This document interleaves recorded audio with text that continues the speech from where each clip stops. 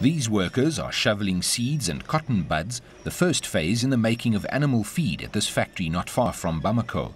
It's a far cry from the afternoon of 21 March, when Malian army mutineers stormed the office of Mali's National Cotton Company, firing AK-47 assault rifles.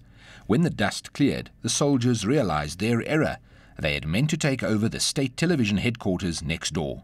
This was the turning point in Mali's history, giving way to a crisis that toppled an elected president and paved the way for Islamists to wrest control of the north.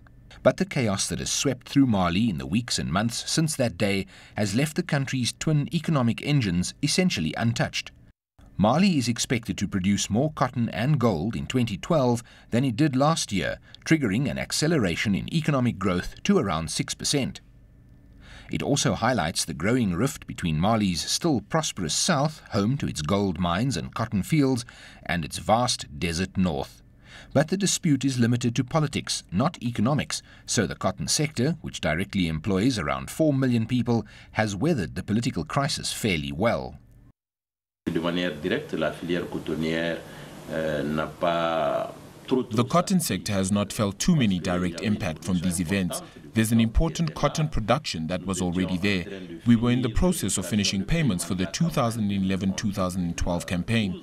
Fortunately, we were able to mobilize $300 million of credit needed to pay the producers, and the operations were conducted at the desired time frame. Good seasonal rains have helped the rest of Mali's agricultural sector to recover from last year's drought. Together with the cotton farmers, the sector accounts for roughly 70% of the country's labour force.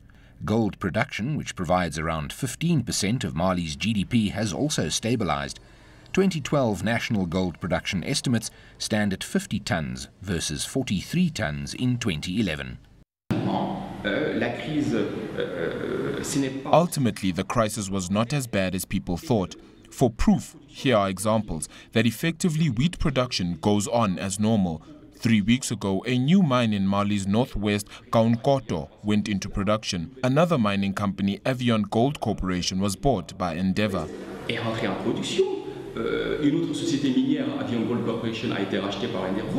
Gold mines already in production at the time of the coup are still going ahead, but publicly listed exploration companies have all but abandoned Mali because of the lack of foreign investment from Canada and the US due to security issues. We've seen the most problems with exploration companies because these companies need foreign investment, and when investors are cautious, naturally this will have an immediate impact on exploration.